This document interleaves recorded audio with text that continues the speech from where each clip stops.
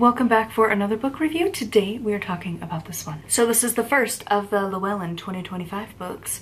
So this is the Herbal Almanac from Llewellyn, a practical guide to growing, cooking, and crafting, companion planting, gardening by the moon, garden plans, and a 12-month gardening log. So this book is mostly comprised of a different set of just kind of themed to like the sections. Obviously, you know, you're gonna have gardening, crafting, cooking, just little bits here and there, DIY stuff.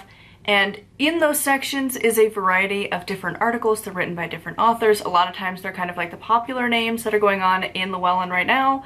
And so every year it's kind of like, oh, these are the ones that are doing really well. So those authors typically are the ones that are going to be writing these articles. I gave this one a 4 out of 5 star. Do I garden? No.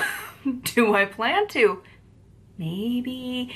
But like, it takes a lot of space, and where I live, the soil sucks. And Utah is kind of hard to grow a lot of things anyways. We have the extremes of the extreme cold and the extreme heat, and it's a desert. Planting is not always easy. And yet I was so entertained reading this because like there's just random stuff that I'm like, I did not know that. And like you learn a lot of stuff about plants that it's just like, did not know that that was a thing. And this book, honestly, like one of my grandparents who has been gone for like 10 years now, this December will be 10 years, but he was a gardener and he would have actually loved this book. It is not witchy really at all, because a lot of like farmers will still garden by the moon because the moon does still influence things. And so a lot of them will utilize what is going on. Not necessarily, I don't think the zodiacs, but at least the phase of the moon, because of the pull of the tide and all of that stuff. Like it does influence plants, but the articles are not really pagan. Most of this, if not all of it, really isn't pagan.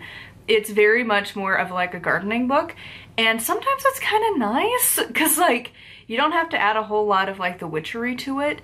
It's just the more practical stuff of dealing with your herbal stuff. And again, a lot of it is like the gardening section was really intriguing, and there's just a lot of really good stuff in here if this is a topic you're interested in. So obviously, if you are a gardener, you will like this book. Again, it doesn't even feel like if you know someone who does a lot of gardening or has a farm, like this, it would potentially be a good book to hand them.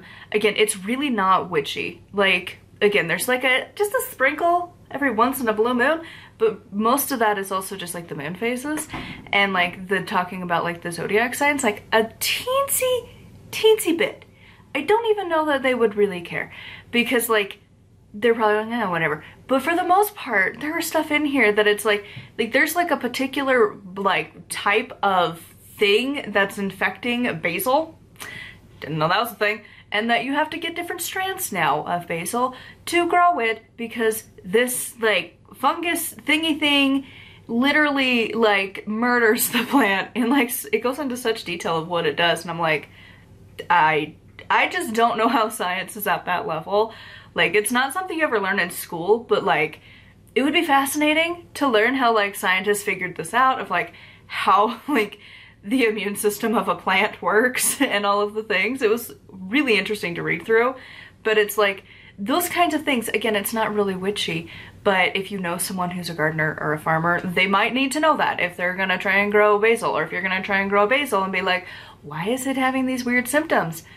That's why. Like, it's just fascinating. Also, there are a number of recipes in here. There's actually a few vegetarian and vegan options, which is really cool, and also just standard diet too, if that's your thing.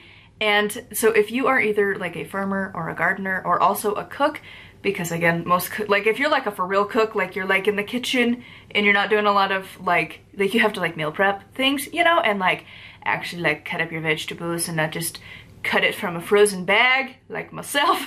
Like if you're really in there actually like you're making your own sauces and you're doing all of the things, this would be a fantastic book, because you're going to be way more of like, even if you don't grow the things, you're going to be intrigued to know the stuff usually. At least every like major like actual cook that I know is like that. They love to just research different things. Again, even if they're not growing it, they want to know things. And so if you were either of those categories, or you're just intrigued at this topic and you're like, what? Maybe go check this one out. It's really good. And it's new, obviously, just barely came out. And so typically if you are in a larger county, your library will likely have it. I like mine did. It's got a little sticker and it says new. And yeah, so you might be able to check it out from a library to read through it, but also if you know that you're probably gonna like it, you'd probably be safe just to grab this one. So anyways, I would love to know your thoughts on this if you were a gardener or a farmer or a cook or whatever in the comments down below. As always, a huge thank you to my patrons. If you want to support me and get access to exclusive content on Tuesdays, I'm usually posting either a life update or an exclusive book talk. On Thursdays is when I do my, the audiobook. We're getting there. Turning the Wheel. The first section is just a lot. I split it into 3. I finally got tired of it. It was getting close to the 40-minute mark and I'm like, oh my god, I'm not even a third of the way through. So I split it into 3. So this week, the first one for Yule went up, and then Path of the Witch is still going because audiobooks take forever when you're doing it yourself. And then on Saturdays is when I usually will chit chat about my own practice and what I'm studying and doing and such, and just random little chit chat talk things. So anyways, I would love for you to join me over on Patreon. Of course, here on the main channel, make sure to like, comment, and subscribe. I post every single day, and until next time, thank you so much for coming along, and blessed be.